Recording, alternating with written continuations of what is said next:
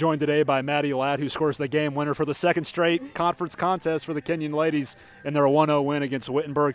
Hey, we just kept chipping away and away. In that second half, I thought our shots were a lot stronger. What did you think of just the second half performance?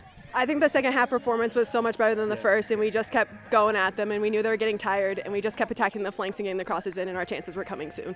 Well, I know you're a forward on this team, but I thought our defensive effort was great today. They didn't really get a really good shot attempt off all match. What did you just think of the top-to-bottom defense from the attacking forward all the way in the back line? I think we stayed together as a team, and I think we worked really well together to keep connected and cut off their players that we need to cut off and just stay together as a team, which is what we need to do.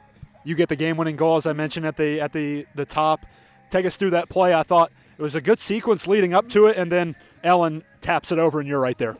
Yeah, it was a great sequence, and Ellen just happened to get the right touch, and I was in the right place at the right time, and just knew I had to put it in the lower corner.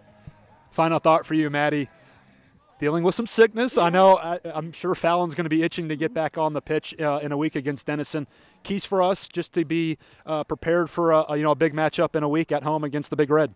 I think we need to learn from our challenges and the issues we had during this game and keep growing from that, and to just keep growing on as we are as a team. And if we stay together, we'll win.